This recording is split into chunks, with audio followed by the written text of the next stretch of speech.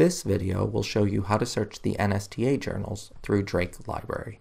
I'm going to start on the Science Resources for K-12 page, which is linked in your Blackboard course on the left-hand side under Library Resources. You can also get to this page by going to the library website, scrolling down, choosing Research Guides, Education, and then clicking on K-12 Resources for Science. The top of this page has the NSTA Journals. You can click NSTA Journals on the first tab to search all of the NSTA journals. Or if you're interested in a specific publication, such as Science and Children for elementary school, Science Scope for middle school, or the Science Teacher for high school, you can use the appropriate tab. I'm going to use Science and Children and search for Living Environment. When the database loads, I'm going to click in the second box and type Living Environment.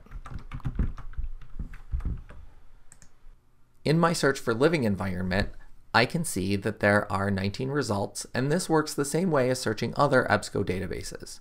You don't need to worry about scholarly or peer-reviewed, but you can limit your publication date by moving the sliders. If you're interested in a specific article, click on the title to learn more. You can read the full abstract on this page and see the PDF on the left.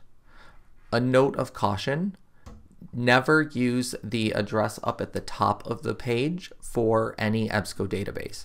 Always use under Tools the permalink if you want to get back to this specific article. EBSCO databases also have the feature of providing an example APA citation. Click the Cite button in the Tools section. Scroll down and we'll see the APA references. I can tell you right now this is wrong. Everything is in the right order, but the capitalization is wrong. And EBSCO warns you about that with this note right here. So be sure to consult our APA resources to fix your citations.